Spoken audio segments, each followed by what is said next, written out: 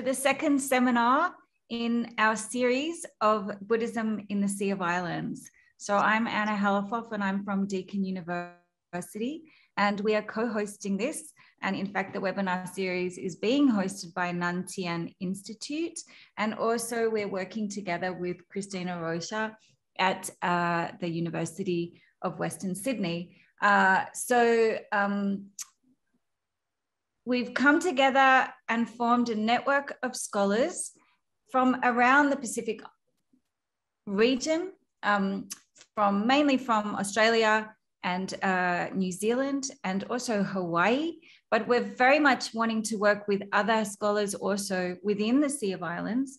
So if anyone is present today and still wishes to join the network, we also have people within our network from Europe and also from North America. And we're very welcome to people coming and participating from all parts of the world.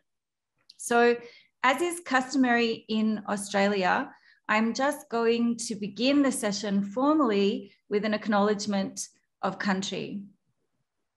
So I'd like to begin this afternoon by acknowledging the traditional owners of the land on which I am on today, the Kuku-Yalanji people, and pay my respects to their leaders, past, present, and emerging. And it's my great pleasure today to introduce our two presenters, both from Tien Institute. So Venerable Dr. Juewei carries out teaching and administrative duties in Tien Institute's Applied Buddhist Studies and Humanistic Buddhism programs. She also directs the research and community outreach activities in its Humanistic Buddhism Center. Venerable Juewei's research interest lies in humanistic Buddhism and Chinese Buddhism, with a focus on acculturation and application of Buddhist teachings in the modern world. Dr. Sioh Yang Tan is a research assistant in the Humanistic Buddhism Center, Tien Institute, Australia. Tan trained in science and holds a graduate certificate in humanistic Buddhism with a research interest in transnational flows in Buddhist organizations, modern applications of Buddhist teachings, and humanistic Buddhism. So it's my great pleasure to introduce both speakers today who will speak on their research on Guang Shan in the Pacific region. Thank you, Anna, for the introduction. And thank you to everyone for your presence today. I hope that you're able to see the share screen at this point. Great, thank you, thank you. So over the next 15 minutes or so, Xiaoyang and I will present our latest discoveries from studying the flows of innovation in Guang Shan, Australia and New Zealand. We used the Buddha's birthday festivals conducted over the past 3 decades as the topic of our investigation. Before we begin, just as Anna did, I would also like to acknowledge the Dharawal people as the traditional owners of the land on which Tien Institute resides. I also acknowledge the traditional custodians of the various lands on which you all are. And I pay my respects to the elders, past and present. It is also the tradition in my Tien Institute classes to start with a mindful check-in to allow our minds to settle and prep ourselves for the new information to follow. I'd like to ask for your permission to do the same today, to simply gift ourselves with 1 minute of noble silence. And I will let you know when the minute is up.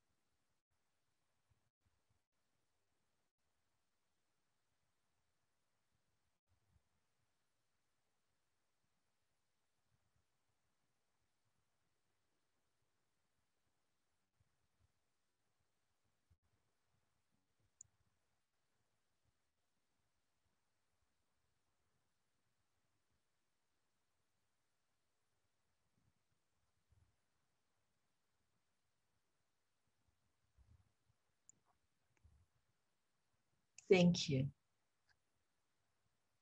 As part of the Buddhism in the Sea of Islands series, we set out to look at the flows and counterflows of Buddhism in the region by exploring how a modern Chinese Mahayana order, Guang Shan, promoted Buddhist teachings in Australia and New Zealand. And for the sake of brevity, we shall say ANZ whenever we refer to Australia and New Zealand. So to undertake this presentation, we scope the subject to innovations in the promotion of the Triple Gem, which is the Buddha, Dharma, and Sangha, in the specific settings of the Buddha's birthday festivals. So the research question that we set out to explore is how flows and counterflows happen in the Guang Shan transnational network in the Pacific region. So to address this research question, here is the outline of today's presentation. I will first introduce the subject of our study, the actors, the purpose, and the act itself in the form of annual public festivals. I will briefly introduce our research methodology before handing over to Xiaoyang to speak about how we mapped the flows and counterflows of innovations across the Pacific among the headquarters in Taiwan, the ANZ branches, and other regional headquarters. I will close with our reflections from examining the dynamics of organizational learning that has driven these innovations. Using a system of systems model, we argue that such flows were enabled by Guang Shan's culture of innovation and the independent yet collaborative nature of its transregional network. And we welcome your questions and comments at the end of our presentation. We'll start with a brief introduction on the organization we're looking at. What kind of Buddhist organization is Guang Shan, or FGS for short? And what is the Buddhist Light International Association, or BLIA for short? Humanistic Buddhism is the doctrine upheld or enacted by FGS and BLIA. So what is Humanistic Buddhism? What are its tenets relevant to this study? These will then be followed by a brief overview of the celebration of the BBFs, or Buddha's Birthday Festivals, at FGS.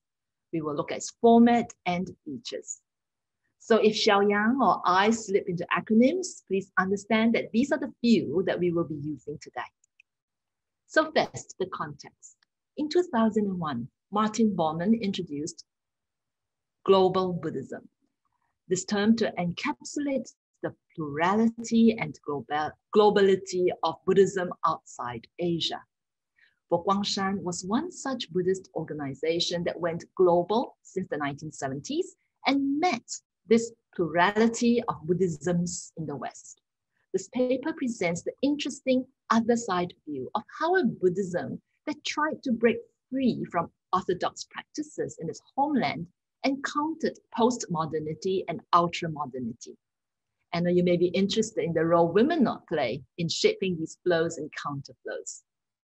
While Bormann made explicit the tensions among traditionalist, modernist, and global Buddhisms in his paper, Roger Finca in 2004 looked at how modern religious groups must constantly strive for a balance between preserving core teachings and innovating to adapt to external contexts so that they can remain relevant to the place and time. So Chinese Mahayana Buddhism in the Pacific region today is the product of and continues to be transformed via this dynamic process. Innovating while preserving the core teachings is a major undertaking that characterizes the activities of Guang Shan. So Guang Shan is a transnational Buddhist movement founded by Venerable Master Xing Yun in 1967. From its headquarters in Kaohsiung, Taiwan, it has grown rapidly in the last 50 years to become a global network of close to 180 branch temples. The stated objective of Guang Shan is to promote the principles of humanistic Buddhism.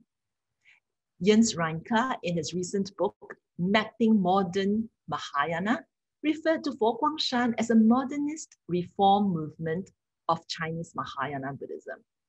Chandler, in his 2017 book on establishing a pure land on earth, describes how Guang Shan does not only serve the global Chinese diaspora, but also engages in missionary work to spread the Buddhist teachings to local communities.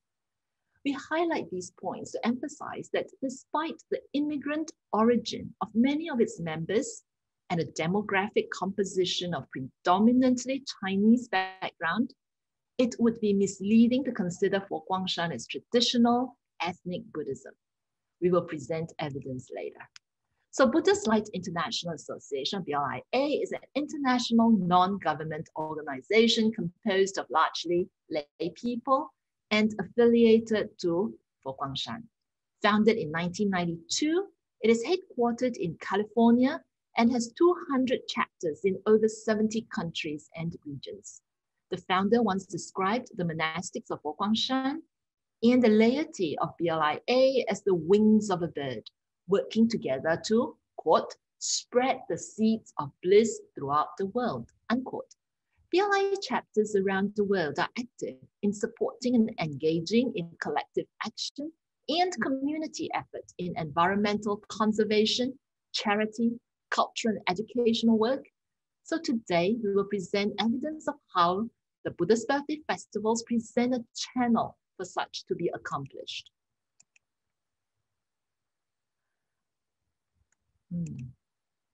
Coming closer to home, Tien Temple. One of the largest Buddhist temples in the Southern Hemisphere opened its doors in Wollongong, New South Wales in 1995. Guang Shan now has established 10 other temples in Sydney, Brisbane, Melbourne, Perth, Auckland, and Christchurch.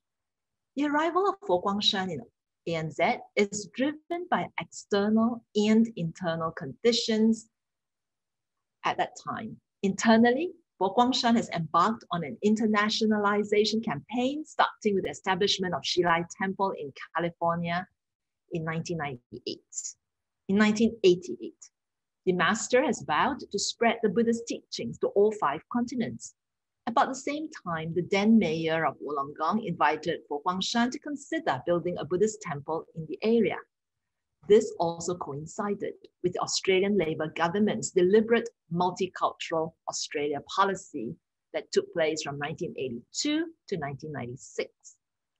So when Guang Shan came to Australia in the 1990s, its outlook and practice were fairly compatible with the contemporary development of Buddhism in Australia, which Michelle Spuler characterized as pluralism, diversity of practice, democratic principles, and social engagement. So what is humanistic Buddhism?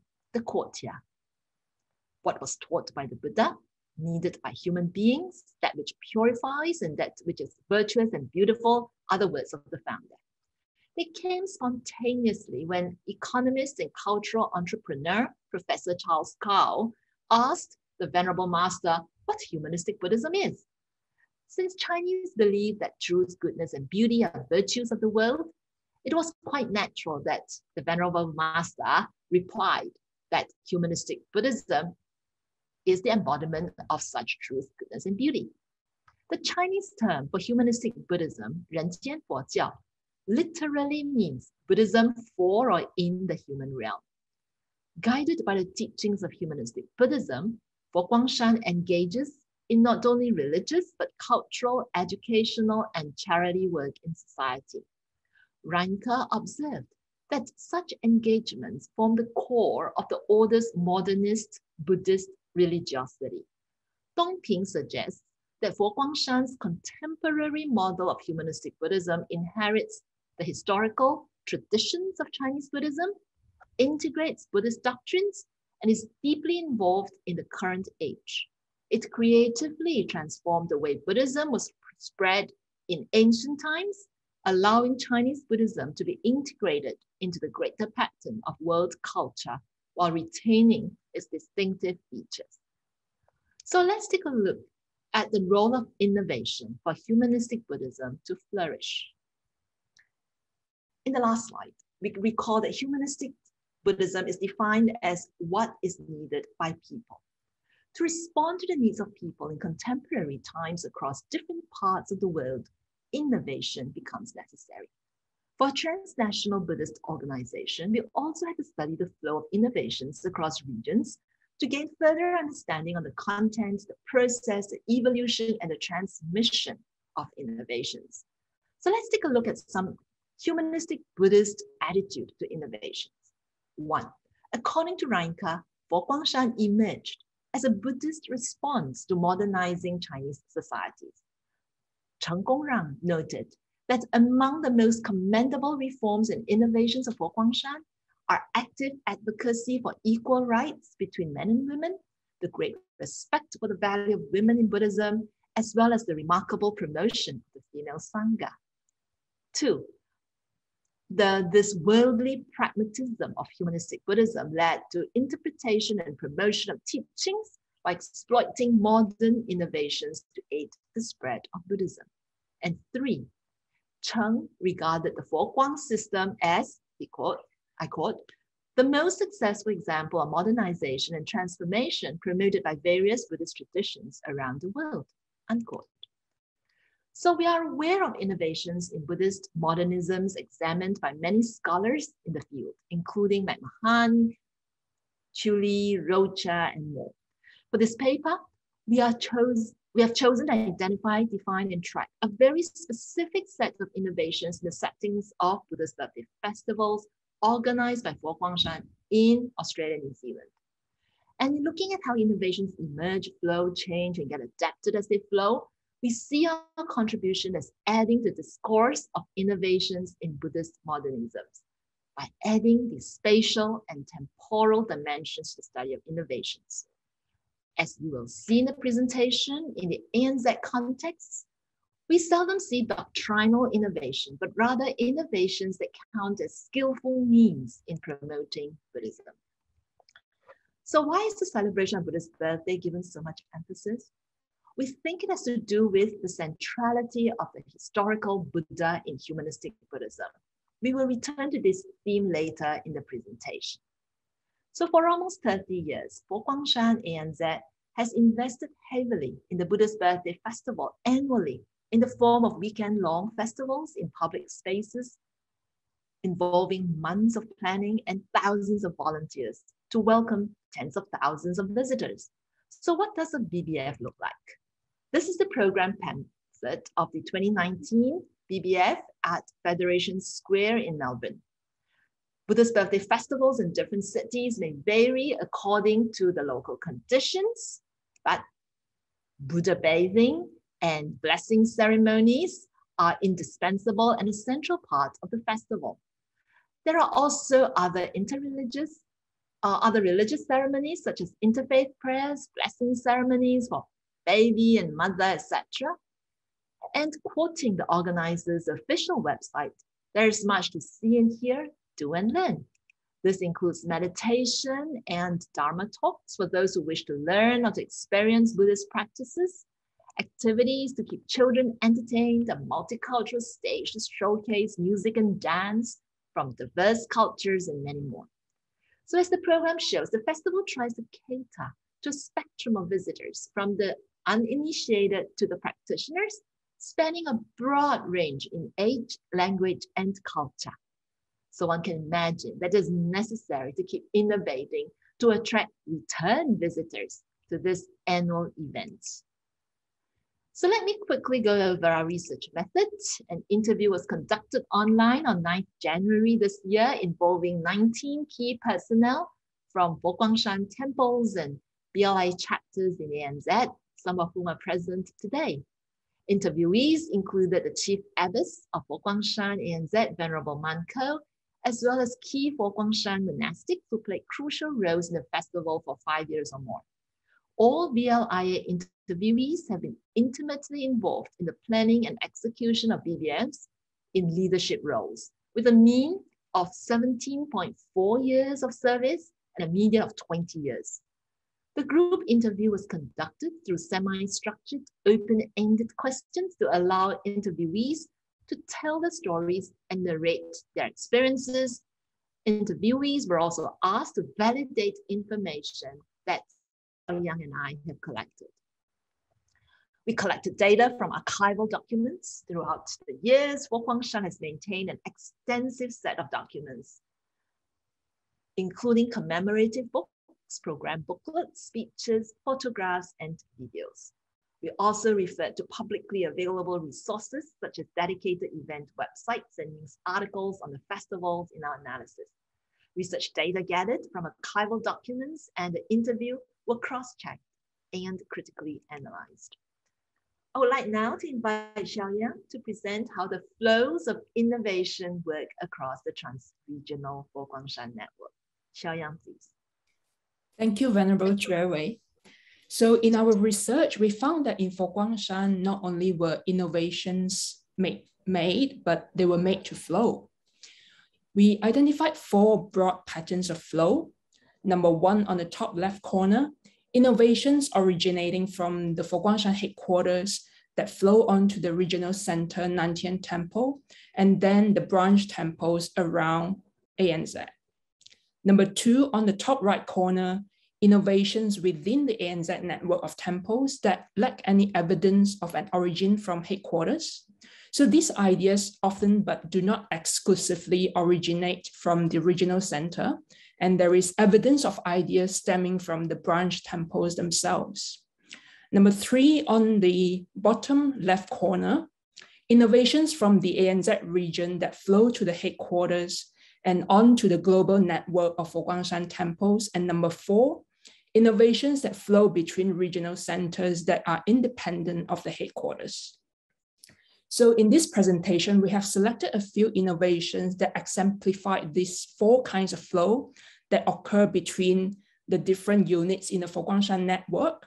And notably, many of these innovations continue to evolve as they flow through the oceanic region in the hands of the local branch temples and under local conditions.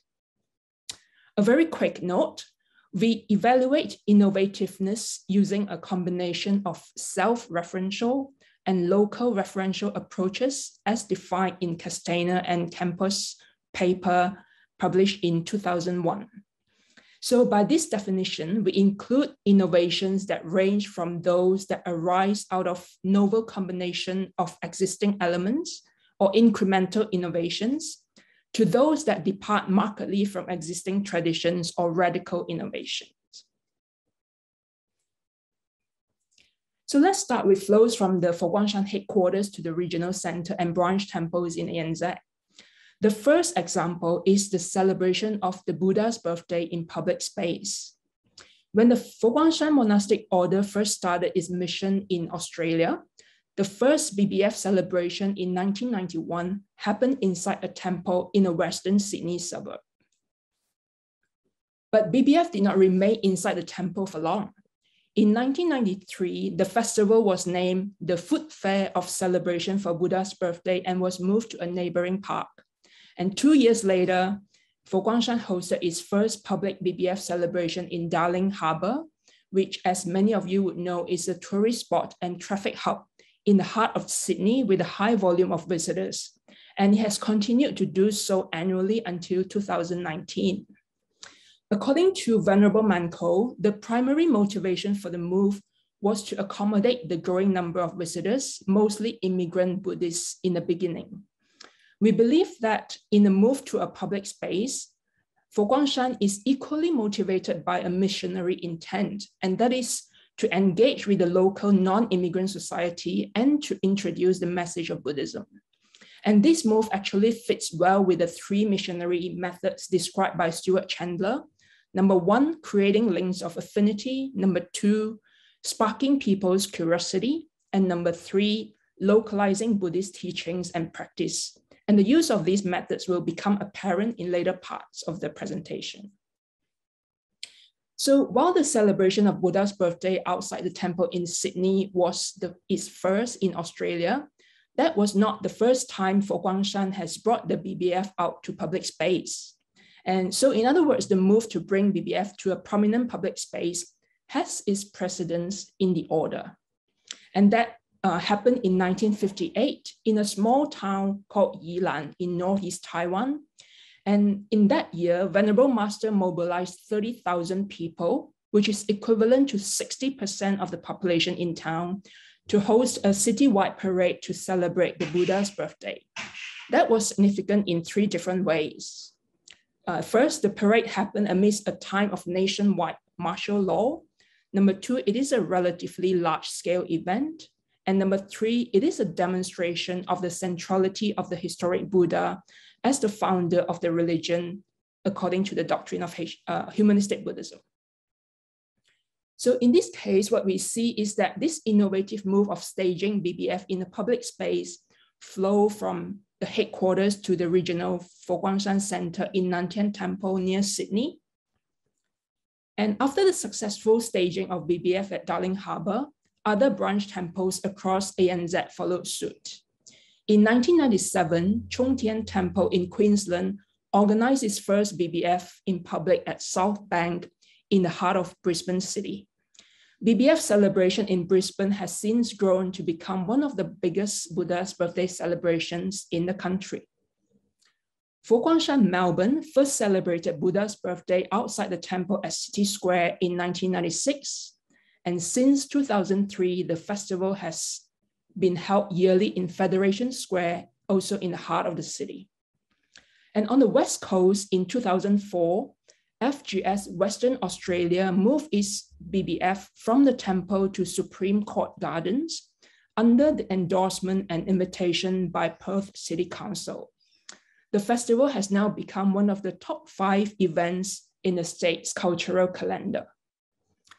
Across the Tasman Sea in New Zealand, Buddha's birthday festival have been held at public spaces such as Altis Square in Auckland and Cathedral Square in Christchurch before being brought back to temple grounds in 2007 and 2010. So in Auckland, this coincided with the completion of the temple building. And as explained by the abbess, it was a decision to bring people to the temple. Buddha's birthday celebrations in New Zealand have since remained in the temple. And this departure from its Australian counterparts has implications in the further diversification of BBF in the 2 countries, which will be discussed later. So bringing the festival out into prominent public space has created new conditions that the local organizers have continued to adapt and leverage to draw audiences to Humanistic Buddhism. And in fact, the organizers are challenged to make the annual BBF accessible and attractive to a diverse crowd, while at the same time remaining true to its original objective of celebrating the Buddha's birthday and remembering his gift of Dharma. So we see fireworks, street performances, super banners featuring the Buddha image, petting zoo as part of the vegetarianism campaign, and all these are just some of the skillful means used in BBF. So among these, some innovations have more significant cultural and spiritual connotations than others.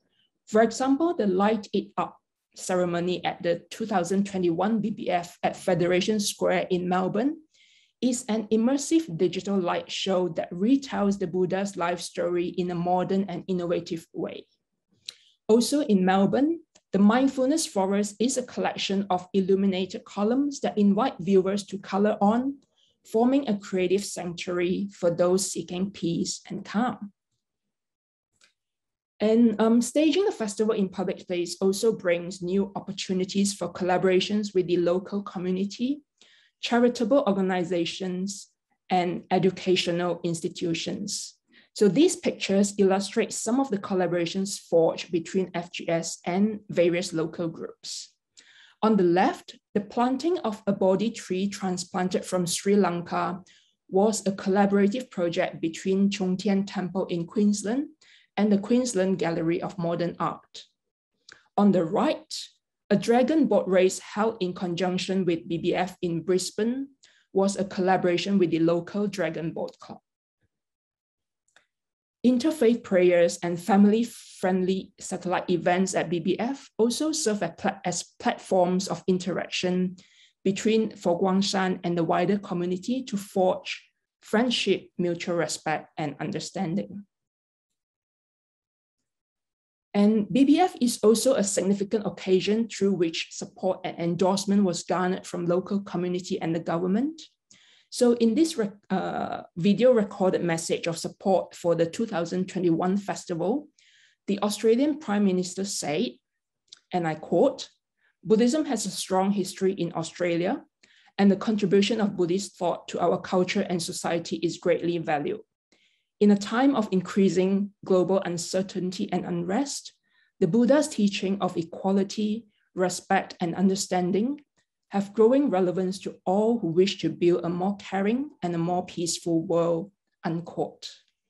So such messages affirm the efforts of Guang Shan in bringing the Buddha's teachings beyond its circle of devotees to the wider local communities through BBF.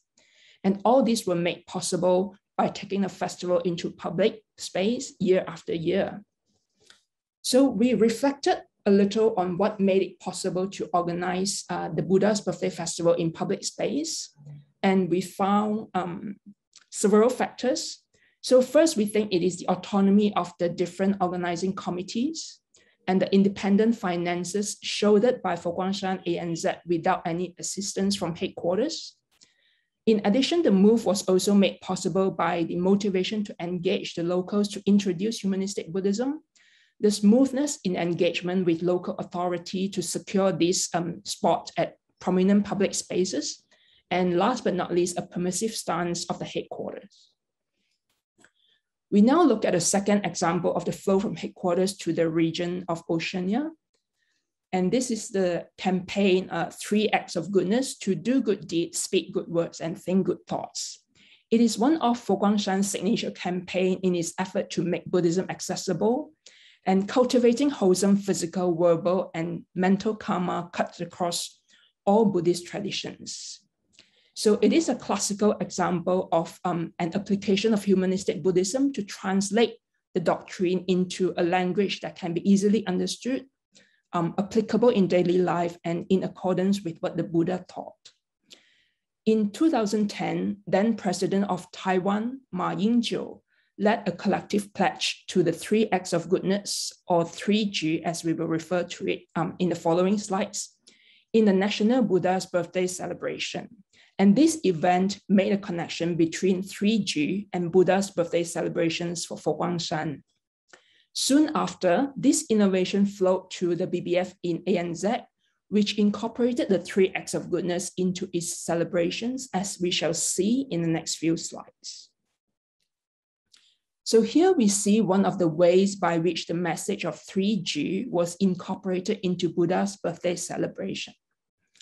The traditional Buddha bathing ritual involves scooping water over the shoulders of the little Prince Siddhartha statue 3 times, while reciting the Buddha bathing gatha that you see on the left. In 2010, at the festival in Sydney, the 3 Acts of Goodness was incorporated into the verses. As one bathed the little Buddha, one may recite, "I vow to do good deeds, speak good words, and think good thoughts." So 3 Acts of Goodness became the theme of the 2012 BBF in Sydney, and it has been given physical form that you can see here in the form of 2-meter-tall mascots imported from Taiwan. BBF New Zealand incorporated the 3 Acts of Goodness into its Buddha bathing carts in 2014 and Perth 2016. Since then, the message of 3G continued to be an important recurring theme in BBF and was repeatedly featured and expanded in various satellite activities surrounding the festivals. For example, BBF organizers in Perth hosted the 3 Acts of Goodness photography competition, whereas in New Zealand, the 3 Acts of Goodness and 4 Givings were creatively integrated to form the theme of the 3G 4G festival, which we will hear more about later. So incorporating the 3G into BBF and staging BBF in public space demonstrated a flow from the headquarters to the oceanic region, where there were variable extents of uptake as well as diversification in the different cities. So apart from the above mentioned flows that originated at the headquarters, there were also practices in relation to the festivals that have emerged in Pacific context. Here we look at the flows that happen within the transregional for Guang Shan network of Australia and New Zealand. In Taiwan, the For Guang Shan headquarters celebrates Buddha's birthday on the 8th day of the 4th month in the lunar calendar, officiated as a public holiday since 1999. Across the Oceania, however, BBF are held across the months of April and May, and the 2019 calendar you see here was typical. The first festivals took place the weekend before Easter in New Zealand and Perth, followed by Tien Temple, Wollongong in New South Wales during the Easter weekend. Brisbane ran its 3-day festival during the first weekend of May, followed by Sydney over the Mother's Day weekend, and ending with Melbourne the following weekend. So extending the celebration was an innovation, but essentially a response to the limitation of human resources for the festivals in Oceania. The chief abbess was expected to preside over the official ceremony in all the festivals in Australia. Other monastics also had to travel interstate to support the rituals and to deliver Dharma talks. For example, at least 6 monastics were required to officiate the Buddha bathing ceremony, but not all states had enough local monastics. And beside the monastics, each branch temple depended on a team of lay volunteers organized under the local BLIA chapters to support the festival. When the special need arose, lay volunteers would have to travel to support the festivals in other cities. The ease of travel across ANZ enabled people to fly across the regions to support and to learn from one another. This is one characteristic of global Buddhism that Bowman highlighted. And such occasions for travel became opportunities for exchange of information and ideas across the Pacific region. So let me now turn to the 3G, 4G festival that was the brainchild of the abbess of For Guang Shan, New Zealand. 3G stands for do good deeds, speak good words, and think good thoughts. And 4G, give others confidence, give others joy, hope, and convenience. Having moved the festival back to temple grounds since 2007 and 2010, the organizers in New Zealand could now fully utilize the temple's indoor and outdoor space to create this festival. So this festival became an extended Buddha's birthday celebration that catered to school children from different parts of the country. It has a cumulative number of 17,000 visitors over 6 years since 2009. So the extension of Buddha's birthday celebration demonstrates how an innovative practice that emerged out of local needs also created new conditions for the branches to continue to diversify and to enhance local accessibility to the Triple Gem. Innovations flow across the ANZ branches through formal meetings and personal friendships. Mutual learning and cross-fertilization of ideas resulted in further local adaptations. So the pictures here illustrate ideas that help to make Buddha bathing easy and fun for children, Buddha bathing stations customized for children, Lumbini Garden designed as a children's playground. They were just some of the ideas that we found circulating across the different states.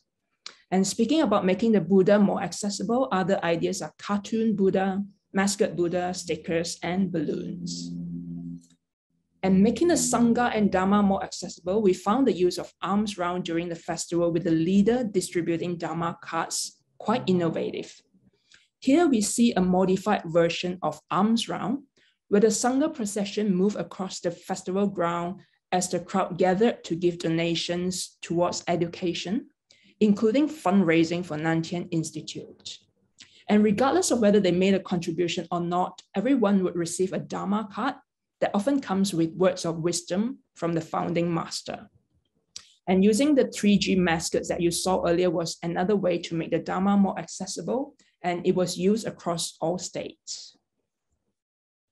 So far, we have looked at 2 different kinds of flow, and we know that while outward flows of innovations from the headquarters to branches were the most common pattern, the flow of innovations in the For Guang Shan network was far from unidirectional.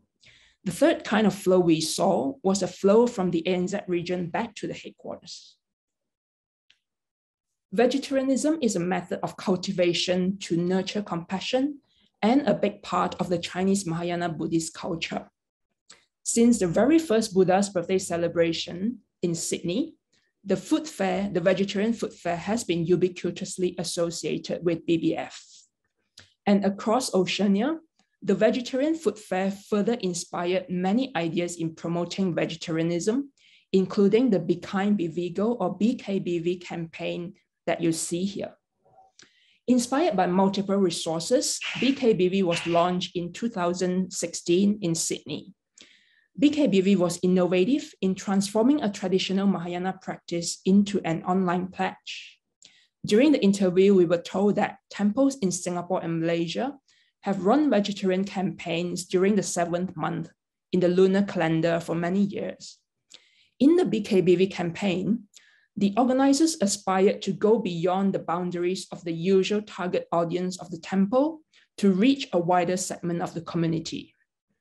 11% of the Australian population are vegetarians or vegans, and that outnumbered the Australian Buddhist population, which makes up only 2.4%, according to the Bureau of Statistics. The campaign first featured as roadshows in BBF in Sydney, Melbourne, and Perth in 2016 and 17. And the turning point came when in 2017, BRIA Sydney presented the project at an international BRIA conference held in Kuala Lumpur, Malaysia, and called for its adoption by the headquarters. The headquarters took up the project in 2018 and renamed it Veggie Plan A. So in this campaign, the elements of universality and environmental consciousness were further strengthened, and it answers to several of the UN Sustainable Development Goals on protection of environment and lives. While retaining the key feature of an online pledge, Veggie Plan A has moved beyond the geographic boundaries of its predecessor, BKBV, and has been taken to the global Guang Shan network. Various different Guang Shan and BRIA groups in North America, Southeast Asia, and other parts of the world have reinvented it in different forms, as can be seen from these photographs.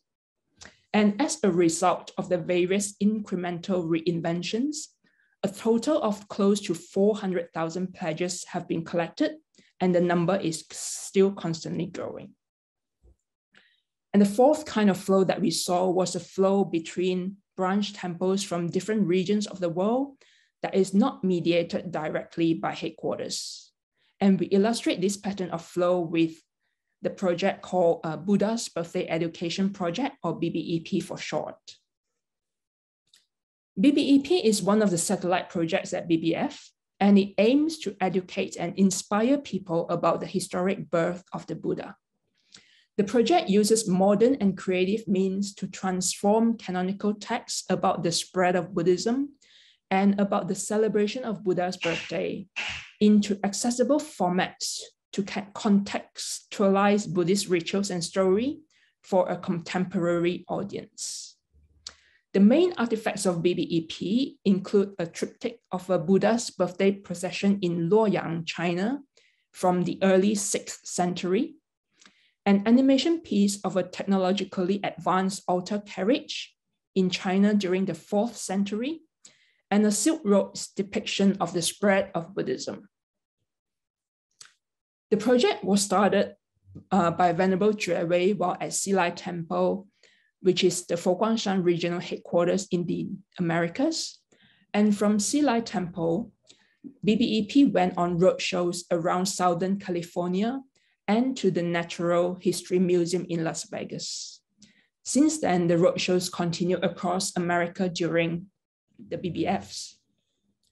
The project was reinvented to become part of the ANZ Buddha's Birthday Festivals when Venerable Juewei was posted to Nantian Institute in Wollongong.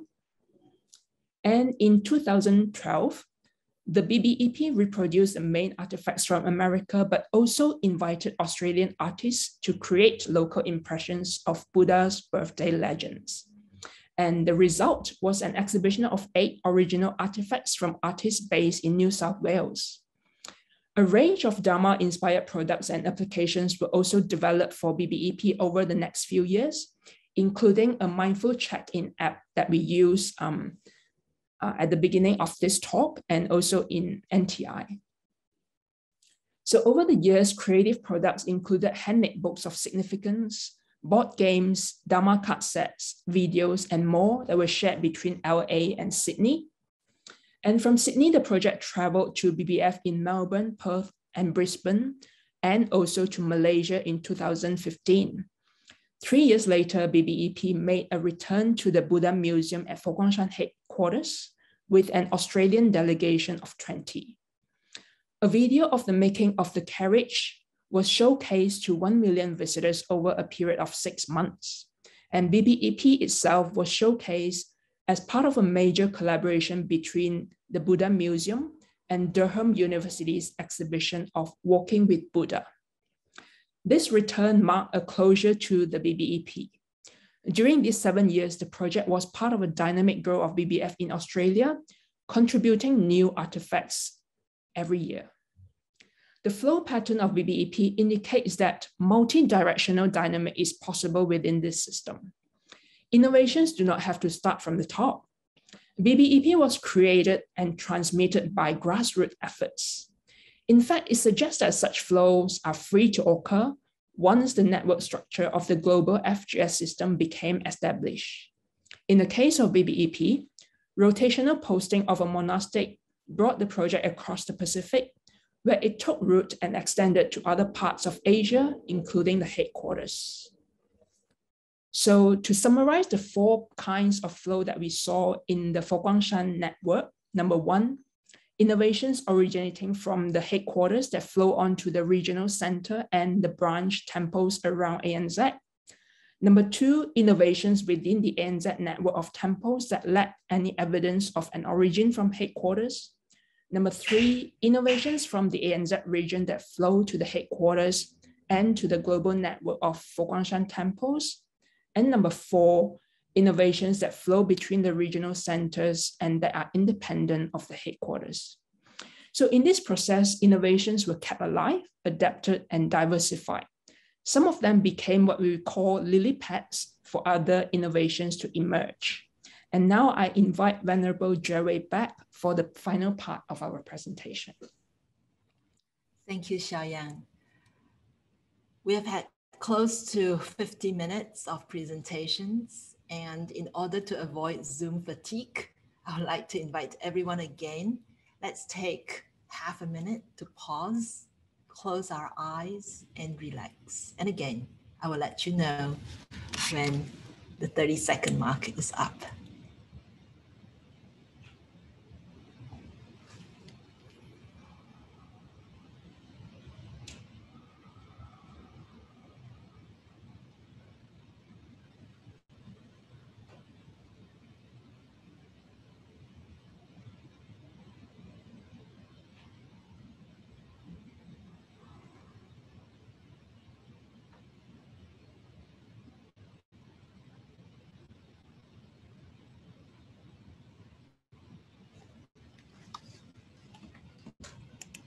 Thank you, everybody. I'd like now to reflect on the factors that made the flows we have identified possible. We acknowledge that there are several external factors at play, which include the faithful Chinese diaspora, changes in the government's immigration policy, a trend towards cultural and religious pluralism, and the technologies and trends in travel and communication. More importantly, we think that it would have been impossible to make use of these external conditions if the organization for Guang Shan was not ready or equipped to do so. Therefore, we decided in this paper to focus on 2 intrinsic factors that enabled innovations to happen and to flow in the Fo Guang Shan network. We think the culture and the structure of the organization together have made it possible for innovations to flow. Let's start with the inspiration and encouragement from the founder. Fo Guang Shan has always maintained a relatively open attitude to innovations. The founder himself said that Buddhism is meant to be practical, And this pragmatic spirit of humanistic Buddhism led him to interpret and promote the teachings in innovative ways.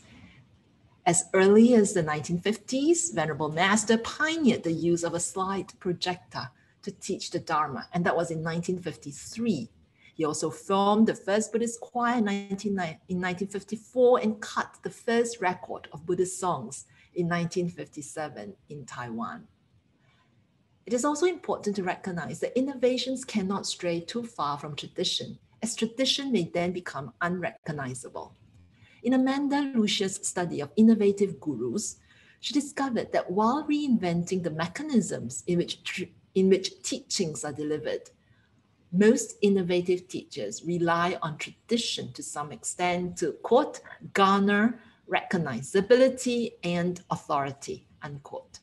This may explain how Guang Shan did not wander away from that tradition, and possibly also why the historical Buddha is central to humanistic Buddhism. Even when displayed in public places, Buddha images took the center stage. As Xiaoyan demonstrated through the examples, we find that innovations get recreated, adapted, or may even enable further innovations.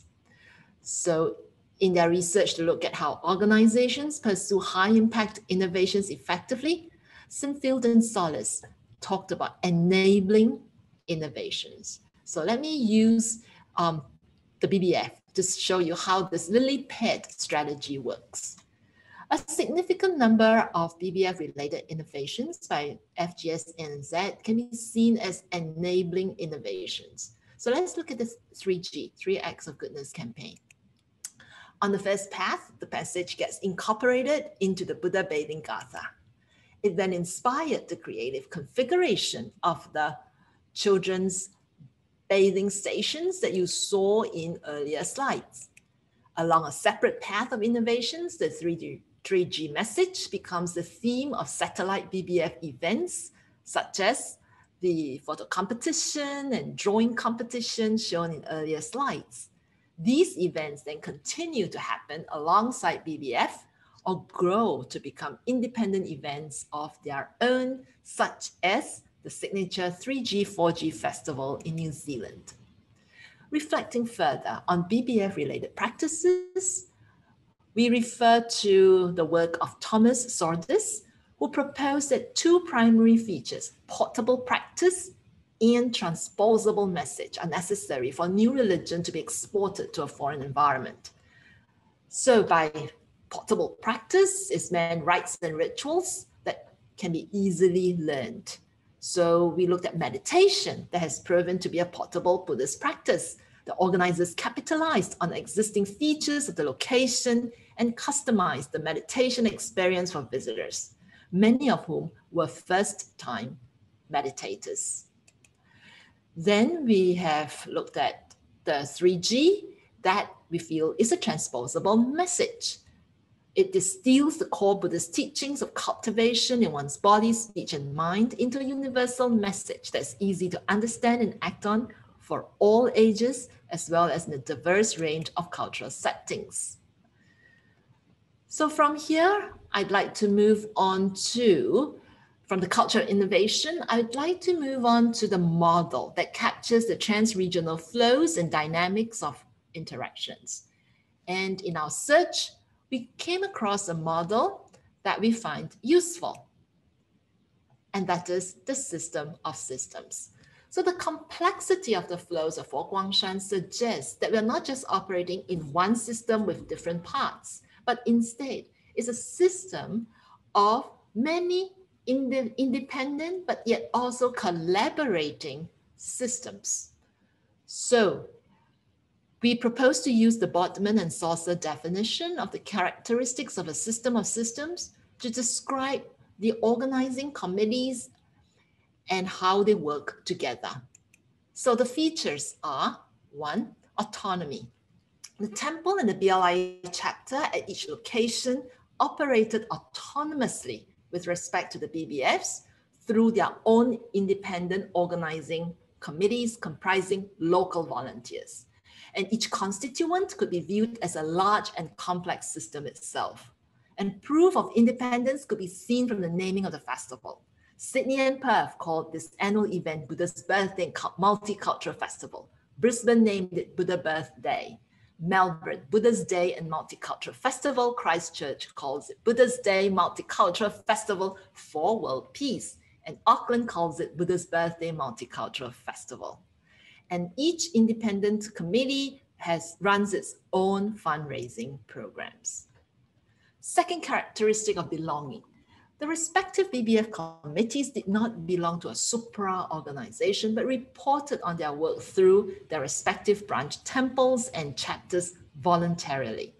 Since 2012, the report of BBFs from around the world took place after the annual monastic seminar at headquarters in Kaohsiung, Taiwan. Temples with organized BBFs earlier that year were invited to present their innovations to all other temples.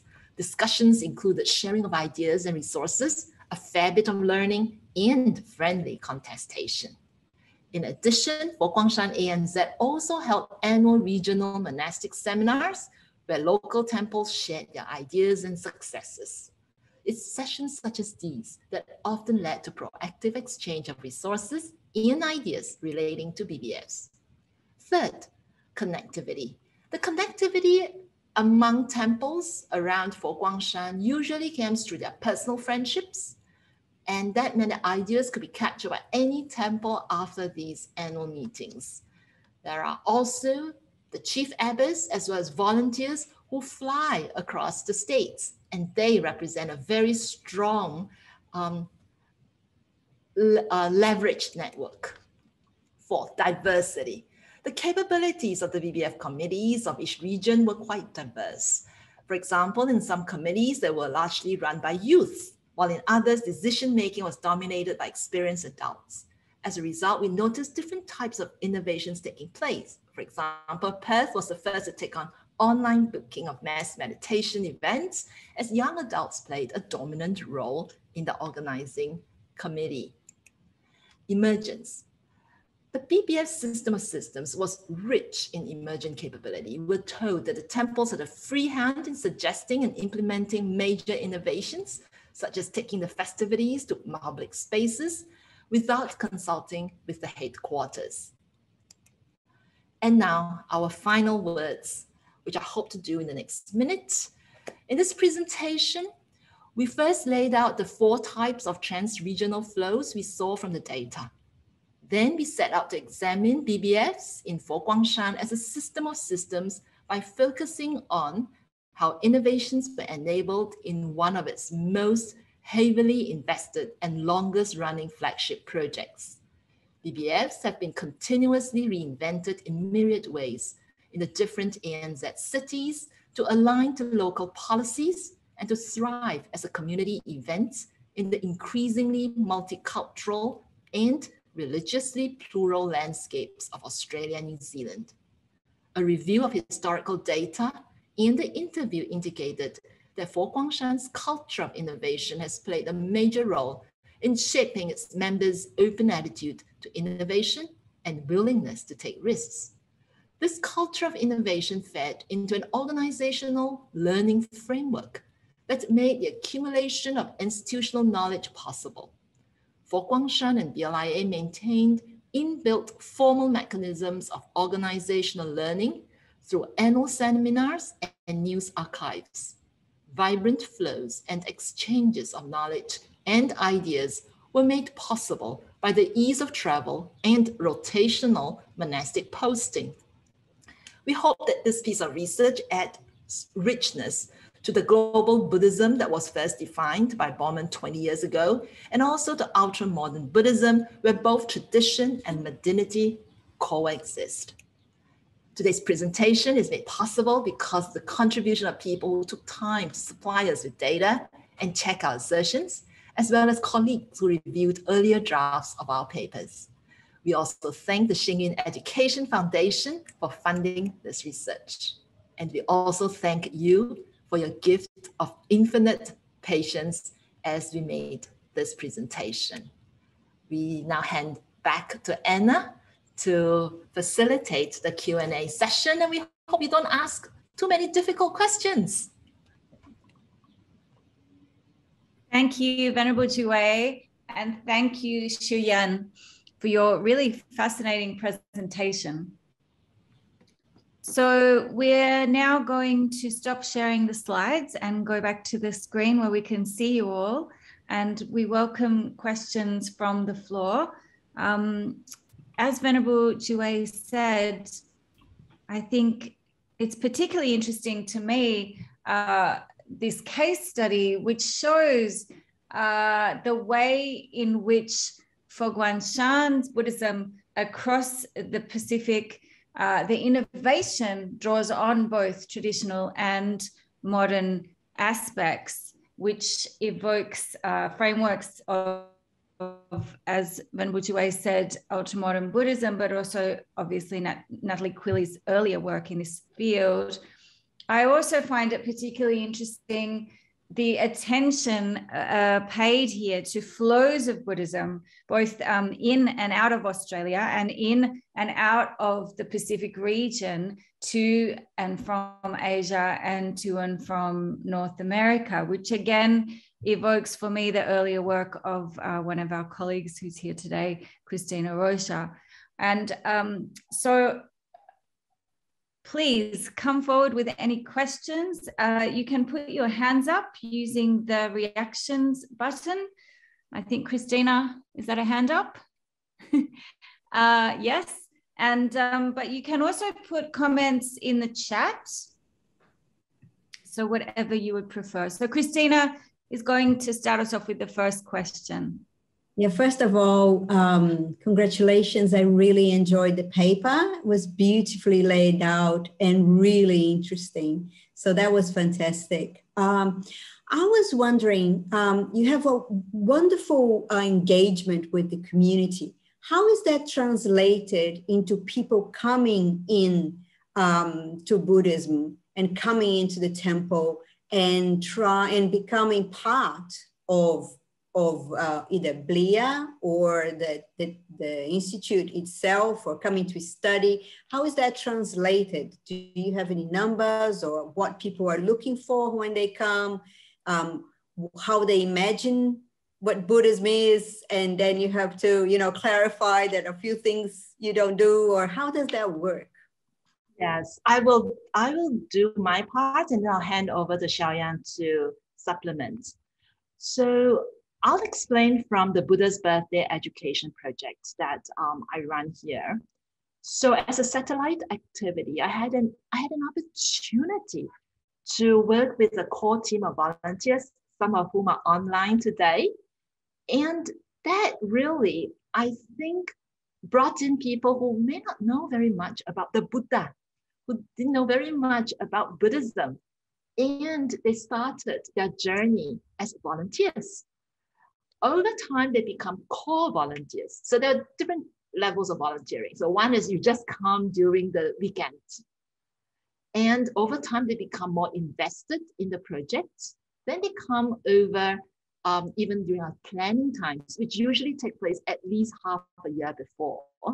And we build our assets, all those apps, multimedia assets that we have developed takes a lot of talent and a lot of time and design.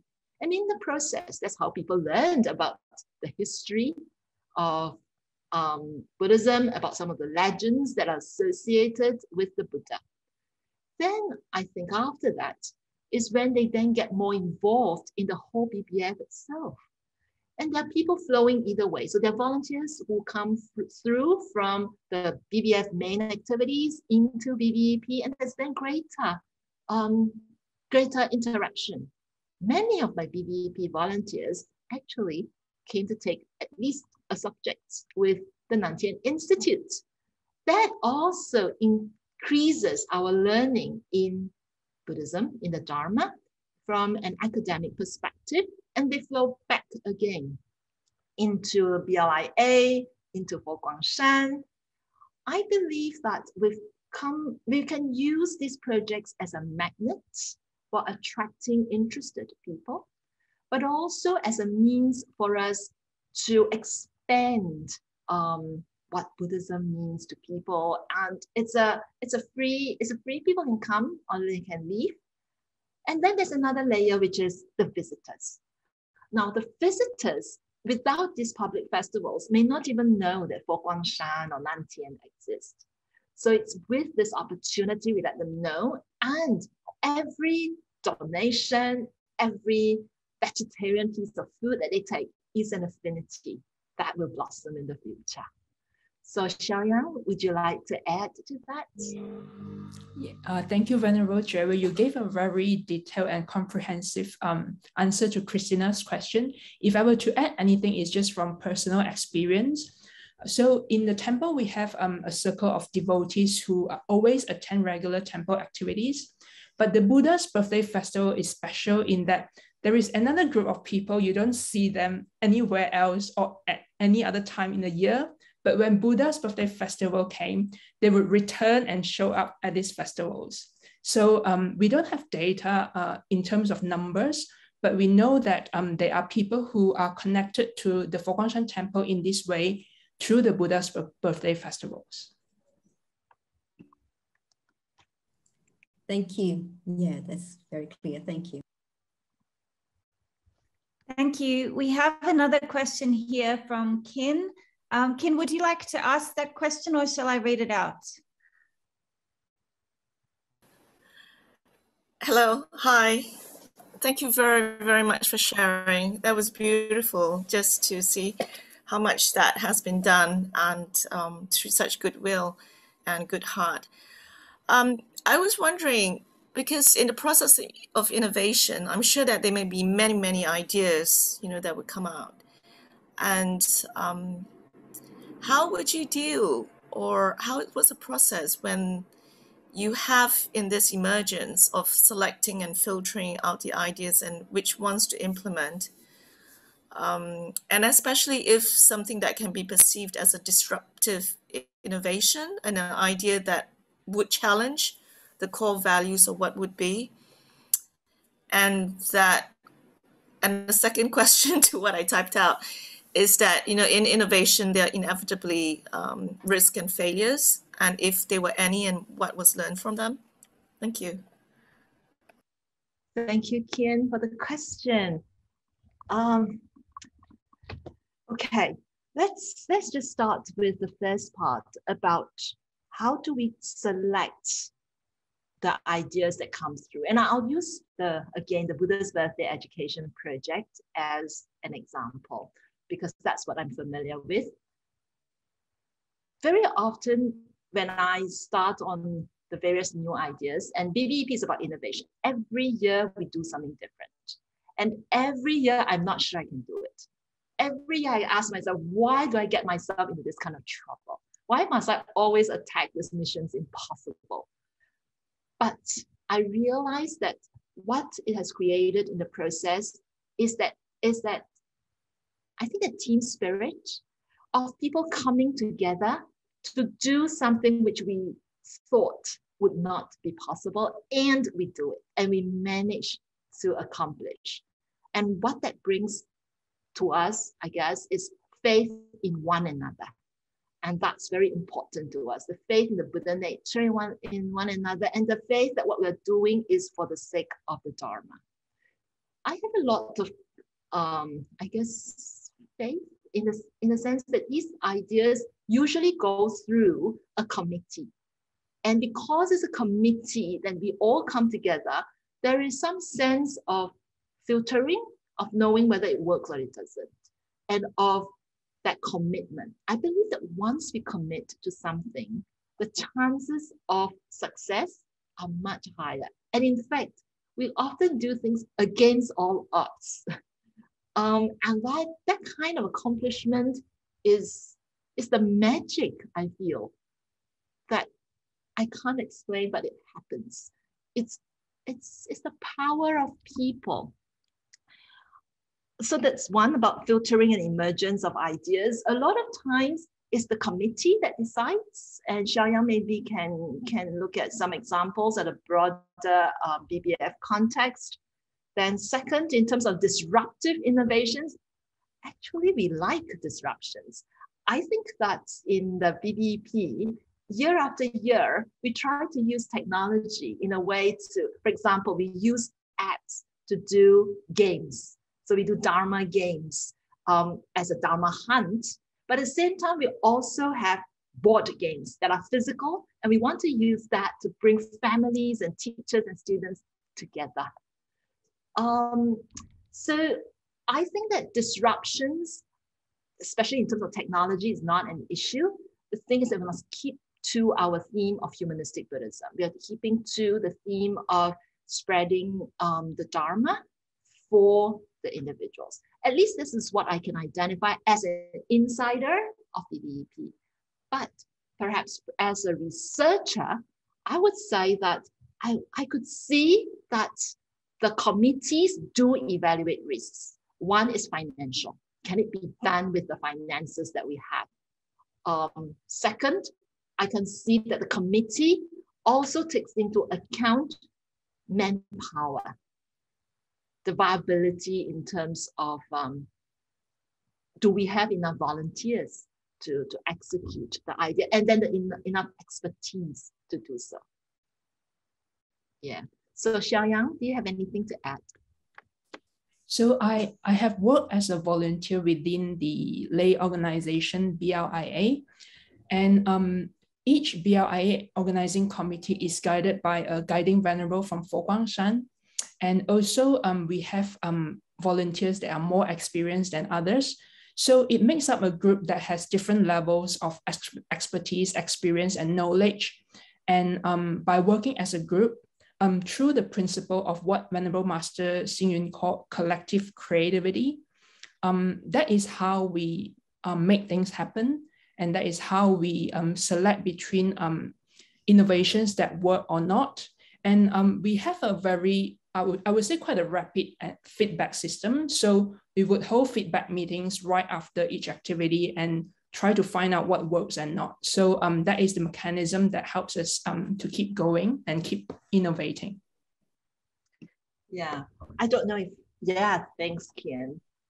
I also think that, you know, there's so much innovations coming out of the festivals in order to be able to make a difference. Like this year's the pandemic year, when I saw what Melbourne has done in the federations, were just very impressive in order to create this like towels, mindfulness forests, in order to keep everybody, I guess, feeling still in a festive mode in spite of the pandemic.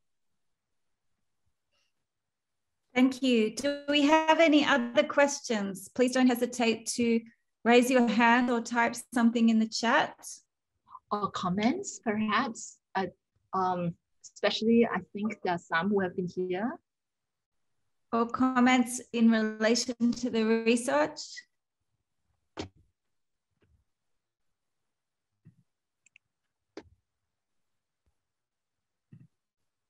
Anyone else?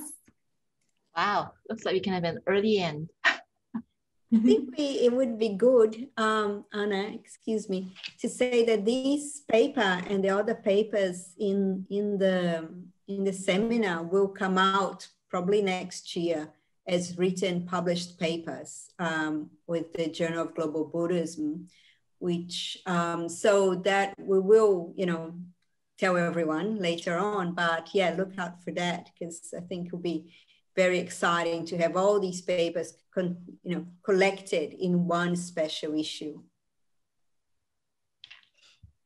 Yes, certainly. So at the end of our session today, and we may indeed finish a little bit earlier, Venerable Juewei and I were going to speak a little bit more, as Christine has mentioned, which is fine that you've jumped in, about the special issue and also the upcoming seminars.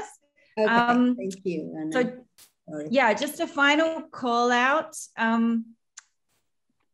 B Systemics has their hand up. Yeah, hi. Sorry, I just have a question. I was wondering whether you can gauge what is the role of shared values. What role does it play in how your teams operate? Shared values is key. I think that for all the committees, why we have 9 months of planning, or rather why I think what we saw is 9 months of planning for many of the various committees is to create that shared value and that shared understanding. And that was that. And it came through also as each task force encounters difficulties. We've seen monthly meetings being held in order for them to coordinate, for them to learn from one another. So definitely guided by shared values. Xiaoyang? Oh, I don't have anything to add. I agree with that. Thank you. Do we have any other questions Tien or final comments? I think Tien has raised a hand. Actually, I was going to ask about the shared values and how that evolved from 3G to 4G, but maybe that's a very involved explanation, and I could just take it offline. I think otherwise it might take too long. Actually, for us, it's not. For Guang Shan, it's not that complicated because there's plenty of publications from the founder. So the founder has many handbooks, publications, writings that the committees can refer to. Then also there are annual monastic seminars that are held, as well as annual BLIA executive seminars that are held. So that's maintained throughout. Oh, okay. Thank you. Sorry, this is my first time. So just to everyone, yeah, I guess I was interested about the 4G, how that evolved. Yeah, I mean, I understand about the 3G, but I think it was just the 4G part, but probably another discussion for the future. But thank you very much. I think 4G came from the power of the gift, which is, as it is a Mahayana Buddhism, where Bodhisattva values are very core. And the first practice among the 6 perfections is the perfection of generosity. So the power of the gift. And what about the power of the gift? So the founder put out these 4 attributes that he thinks people want joy. So we want power to give joy. And people are living in a fear. So to give confidence, to give hope, and in order for bodhisattvas to serve, to give convenience. Thank you very much. I think it's very appropriate right here now, as we are in the pandemic. Thank you. Thank you, Tien. Thank you. Are there any final questions or comments before we speak a little bit more about the series, the seminar series, and the network and the special issue? I just, if I may, I just a comment. Sure. Yeah. Of course.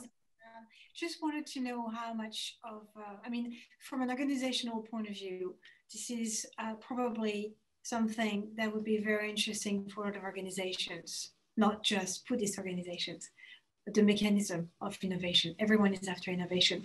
So I really hope that this is something that you can potentially translate into organizations that are not necessarily like for Guang Shan, like more like commercial or business, more business-oriented organizations, and potentially instill them with other ways of thinking about how people work together.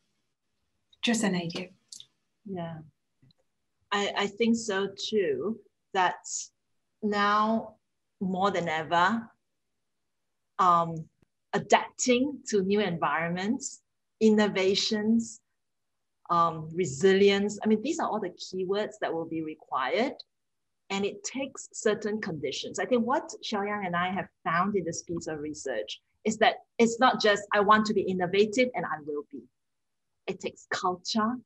I think it takes, and culture means people starting from the top to everyone in the organization, building up the culture of innovation. And even when we have innovation, we have learned that you need the transposable messages and the portable practices that could go global with, that we can go global with. Then also a model to view and to structure these innovations. Well, this is just a start of what we think are some enabling factors. And of course, there are different types of innovation. What we are seeing from for Guang Shan's Buddhist birthday festivals is that innovation doesn't have to take a leap, doesn't have to be disruptive all the time. It could be incremental, this lily pad enabling innovations, but it really takes teamwork. And teamwork in a system of systems requires a structure to do so. Thank you. Thank you. Thank you. Thank you. Anyone else? It certainly is an interesting way to end, actually, you know, in the way that you're applying theories pertaining to innovation to your study of Guang Shan in the Islands of Buddhism, but that also Buddhist social theory inspired through the case study, what you learn in the case study could then report back and help to innovate within theories of innovation. So thank you for that final question. And there's certainly maybe something in that. Okay, so I think we will probably finish a little bit early, but just before we do, I'm just going to quickly speak about the special issue, and then Venerable Juewei is going to quickly speak about the seminar, and then we will have a group photograph at the end. So please stay with us for just a little bit longer. So as Christina mentioned, so this network formed very organically. I was doing some research together with colleagues at Deakin and Charles Darwin University, and also in consultation with Christina at Western Sydney University on Buddhism in Australia. And I started to notice that some of the patterns that I was seeing here were more similar to what I had seen also happen in New Zealand, and particularly in Hawaii, than say Buddhism in other parts of the so-called West of Europe and North America. And I think obviously that is because of the region that we're in, the Pacific region, but also the geographical proximity to Asia, and also very rich history in Australia, New Zealand, and in Hawaii of indigenous cultures that are very much still alive and present. And the way those relationships also have affected Buddhism in these countries, and the fact that we're islands, and parts of us, and sometimes all of us, are in tropical regions where the climate is also very similar to Asia. And so the aesthetic is also very different here, let's say, than Europe or North America. So we started really looking at these ideas and then combining them together with Christina's work on flows of Buddhism, and working together with Tien, given that Guang Shan is such a fascinating case study for some of this movement around the Pacific region of ideas, as well as people and temples and everything. So we came together as a network of scholars. We reached out to people that we knew of. And as Christina said, we decided as an output that we would have a work towards a special issue, hopefully in the Journal of Global Buddhism. And so we have papers now submitted by all of the members of the seminar series. I won't say them now because Venerable Juewei is about to share these details with you. And so these papers have all been drafted now and submitted for an internal peer review by the editors of the special issue. And then some of them have already gone back to the authors for so it's a very critical academic scholarly process, I think. So even though a lot of us are insiders within the movement, it's going through this first round of peer review, but then it will also go through peer review, a normal peer review process through the Journal of Global Buddhism. And I think all the papers will be greatly strengthened by that, and particularly theoretically as well. So I will now turn over to Venerable Juewei. As Christina said, this special issue hopefully will be published next year. As you all know, this is still quite a process and takes time. But Venerable Juewei will tell you about all of the seminars, and I'm going to sign off for now, and Venerable Juewei will end the session. And then we have been asked for a photograph at the end, Venerable Juewei as well. So we make sure we do that too. Okay, thank you again to everyone for being here. Thank you, Anna.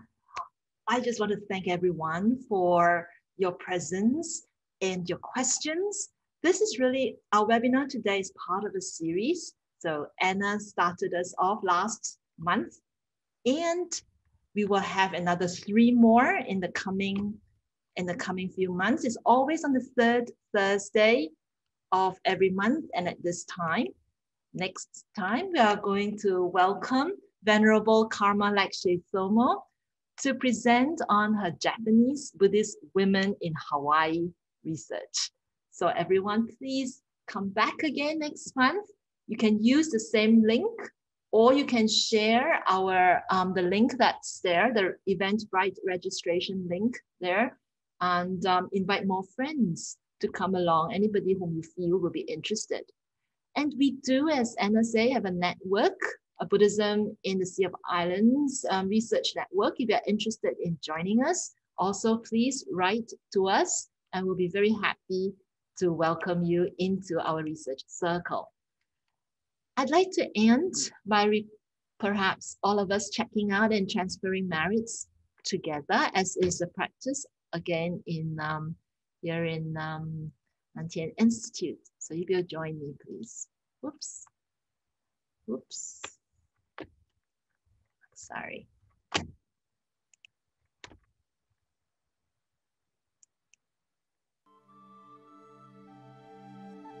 Here. Let us now dedicate the goodness of what you have done to all living beings.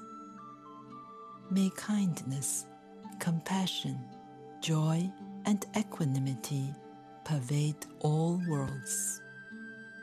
May we cherish and build affinities to benefit all beings. May Chan, Pure Land, and precepts inspire equality and patience. May our gratitude and humility give rise to great vows.